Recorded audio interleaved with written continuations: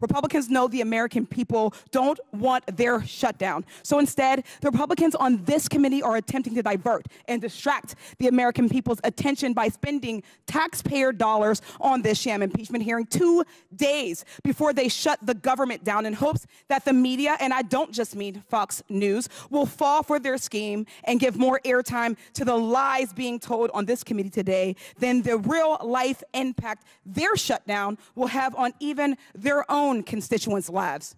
In fact, in Chairman Comer's district, Republicans' shutdown will cost 8,937 of his constituents their paychecks. In Jim Jordan's district, Republicans' shutdown will cost 3,939 of his constituents their paychecks. In Marjorie Taylor Greene's district, Republicans' shutdown will cost 6,306 of her constituents their paychecks.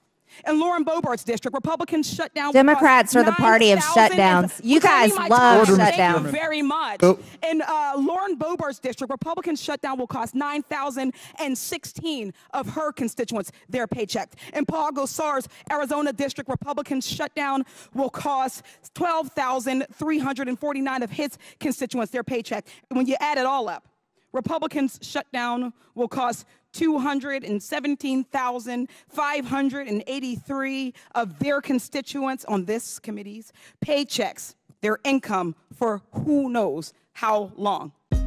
Hey, thanks for watching. If you like this video, check out these other videos from USA Today to stay up to date with all the latest news.